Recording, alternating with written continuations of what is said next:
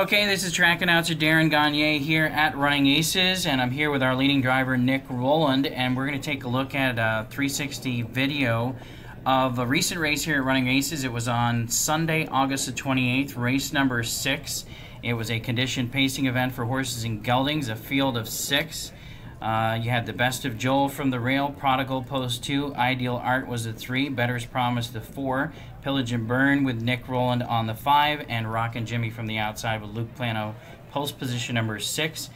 Nick, quickly let's just tell our fans, what do you do preparing for a race? Obviously you've driven this horse a few times before, so you know the horse. Do you try to map out how you think your trip is going to go, what you're going to do behind the gate with the horse? Depending upon who you see in the field, that kind of thing? Yep, definitely. Especially this horse. He's a pretty difficult horse to drive.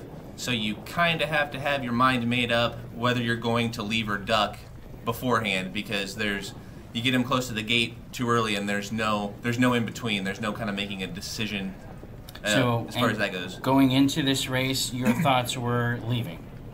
Yeah, I thought, not a lot of speed in the race on paper, right? Right. You look at it aside from the one horse. Right, and I didn't want to.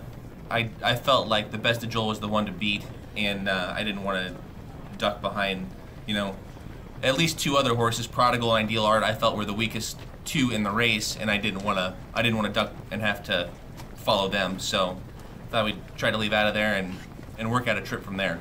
Okay, let's pick up the race in behind the gate into the backstretch and approaching the start. And again, this is race 6, August 28th at Running Aces. There you go, Nick. You're leaving from post 5. And as you said, you got the Best of Joel toward the inside of you. And what are you thinking at this point? Obviously, you're going to clear. Yep. I decided already to leave, so there was no going back from there. After I cleared, I hit the brakes as hard as I could, which he's, like I said, a hard horse to handle. Once he leaves out of there, then you got to get him reeled back in pretty quick. Otherwise, he's loose. And you were pretty certain that Tim was going to pull right on you with the Best of Joel. Yeah, I was fairly certain.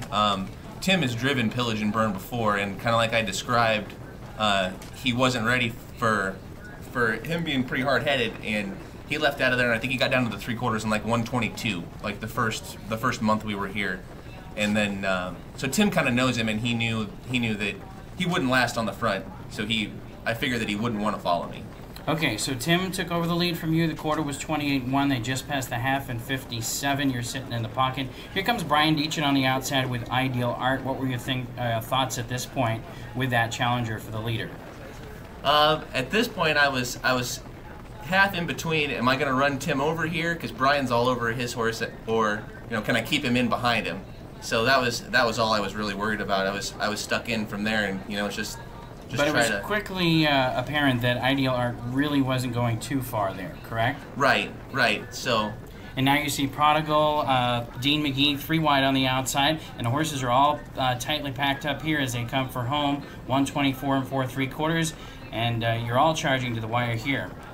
Yeah, and I'm looking to move to the outside because he kind of hangs on the left line anyway, and we were able to get out and go to the outside. If Dean wasn't out there, and I could have let him run out and go forward, I think he would have definitely been second, maybe even won. But well, it was very close, just missed second. In fact, I think you missed the whole thing by just about a long neck, half a length in the program. But 153 and 4, nice mile, and an exciting finish. What a great race. Yeah, yep, it really was. It was a well put together race.